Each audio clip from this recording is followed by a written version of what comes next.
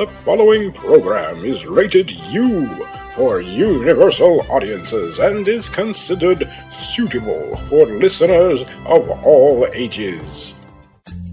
This is a presentation of Dream Realm Enterprises, where dreams are our reality.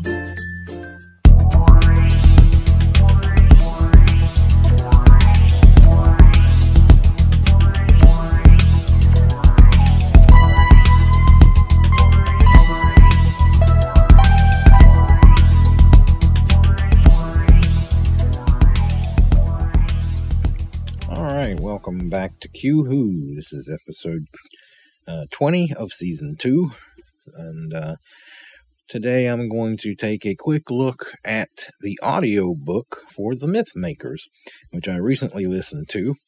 It's during my listen through of all of the Target novelizations on audiobook CD. And I have to say, I really enjoyed The Mythmakers. I thought it was a solid outing for this range. When I originally looked at it, when I got it and saw that Stephen Thorne was going to be the reader, I kind of had my doubts because, of course, if you recall, he played Omega in The Three Doctors. He had played in The Demons, and he's been in several Doctor Who's over the years, and he's got this big booming voice in those shows, playing those characters. So for this one, for the novelization, what Donald Cotton did, the way he wrote it, was all from Homer's perspective. Basically, Homer telling the story of what happens in Troy, with the Trojan War. And so I kind of wondered, Stephen Thorne, is he the right person to basically play Homer? But upon listening to it, he doesn't use that big booming sort of voice for this. It's not an over-the-top kind of thing. And he does an excellent job with the reading, portraying Homer. So it's quite interesting, actually. It's quite interesting. And I remember reading the book back in the 80s when it first came out and really enjoying it and enjoying the way that they did it. What Donald Cotton did, like I said, it was sort of from Homer's point of view. So it's some of it's a little stretch of the imagination because Homer kind of somehow he gets to come and go between Troy and the Greek encampment and so forth. So it's all from his point of view completely, which is interesting because obviously in the televised episodes, Homer's not in there. He's mentioned, but he's not he's not actually in the show, and it's all from the point of view of the viewer. So it's kind of interesting to see how Donald Cotton wrote it so that Homer could be involved in all these events. So it's quite interesting, and of course that means not every single thing that appeared on screen gets portrayed in the novelization because, again, it's from Homer's point of view, which is interesting. That's very interesting. It kind of only lets it down towards the end where you don't really get, he never goes inside the TARDIS, so therefore he doesn't see the farewell between Vicky and the Doctor. But as I recall, we really didn't get that anyway in the televised episode. It wasn't fully realized there either. It was kind of a fairly quick out for Vicky at the end of the story.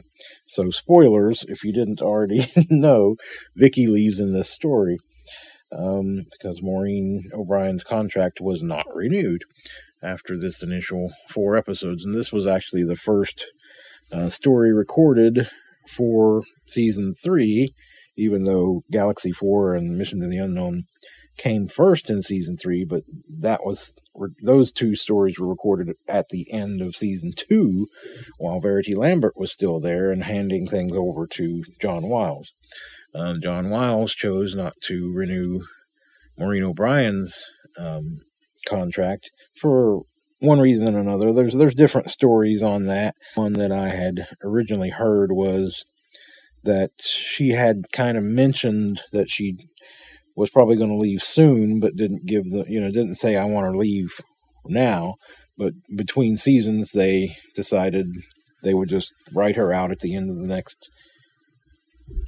They decided they would write her out at the end of the next 4-part story, which of course ended up being The Mythmakers.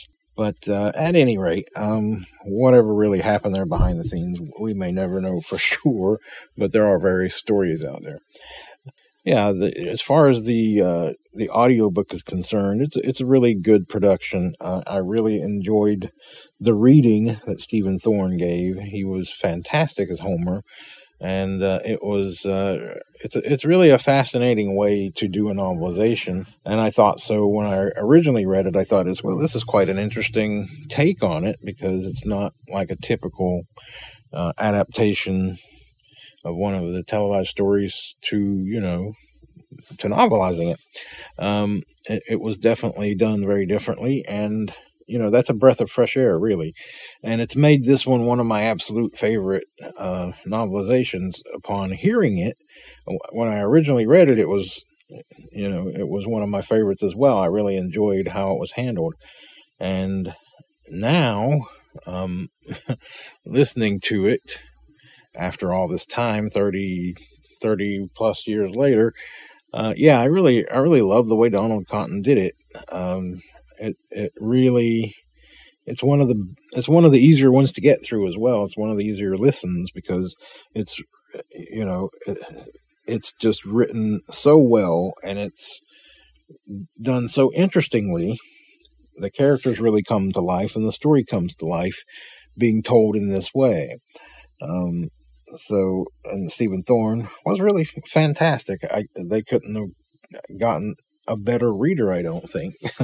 I thought he was an odd choice when I found out he was the one reading it, but upon hearing it, I was completely enthralled, and I enjoyed every second of it. So I would highly recommend listening to the audiobook of The Mythmakers. It's still out there somewhere. I'm sure you can find it on eBay or Amazon if you want the CD, or you can certainly grab the digital download of it if you're more inclined that way. But of course, I prefer my physical media, and I'm happy to be able to put it on the shelf next to the actual book.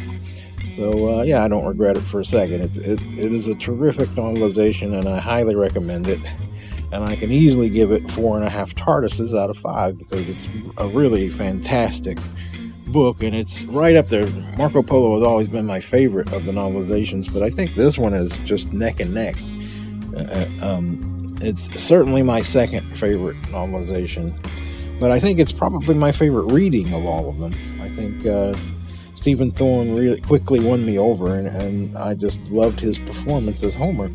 So, yes, I highly, highly recommend this. It's a terrific book. All right, next time I will be reviewing the new documentary about the TV movie that's coming out. It's recently come out, actually. It was released in the UK on Blu-ray. It hasn't been released in America yet, and we don't have a release date yet. But I did pre-order the UK version. It's in the mail and should be here any day now. It's called Doctor Who Am I? And it's all about the making of the TV movie. So I can't wait to see it and review it for you guys. And that will be what's next on the docket. And season 2 of Doctor Who is about to be released. As of this recording anyway. Perhaps by the time you hear this recording, it will have been released in the UK.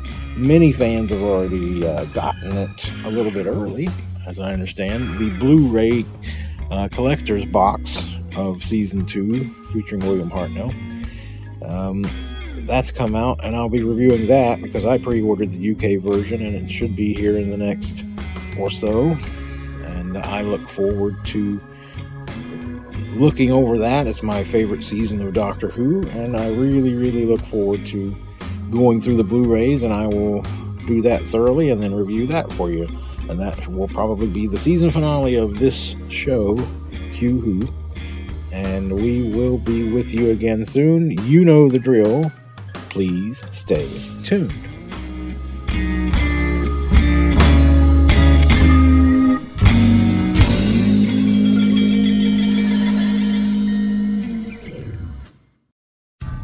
You have been listening to a fan production for Dream Realm Enterprises.